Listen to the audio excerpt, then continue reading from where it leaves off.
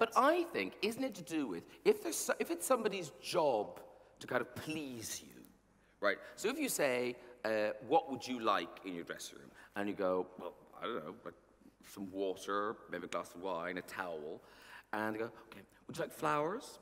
Oh, that'd be nice. And you know, would you like anything to eat? Oh, I don't know, maybe something. Would you like this? Would you like that? You go to, and that, finally, someone's going, would you like a basket of puppies? And you're going, yes. That's a really good call, actually. Yes, I would like a basket of puppies. Thank you very much.